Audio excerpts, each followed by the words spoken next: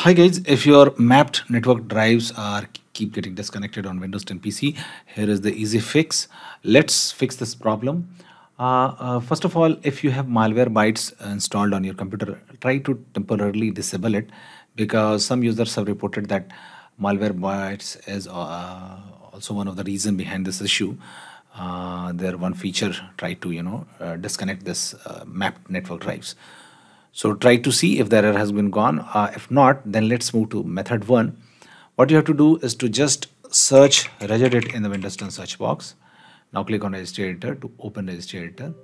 Now you have to go to this path, okay? HKey local machine, system, current control set, services, LAN server, and parameters, okay? Just copy this path. I have pasted this path in the description of the video given below. You can directly copy that path from there and just paste this in the address bar of the registry editor, okay, and reach here.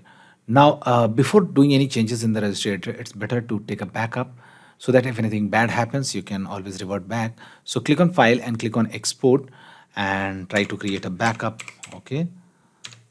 Now once you have created a backup, you are pretty sure that if anything bad happens you can click on file and click on import that backup. Now once you have taken the backup, let's move forward to do the changes. Now once you have reached here, HKey local machine, system, current control set, services, LAN server, and parameters, once you've selected the parameters, on the right side you have to locate auto disconnect key, okay.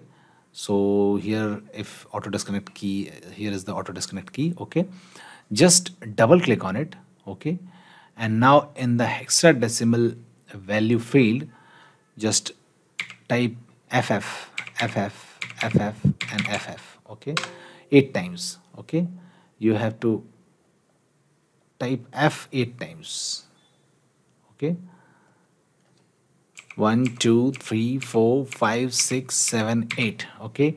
Now click on OK, and now close the registrator and reboot, and you will your problem will be fixed. Now if this does not get fixed, there is one more thing. By editing group policy editor, just search gpedit.msc, okay, and now click on gpedit.msc.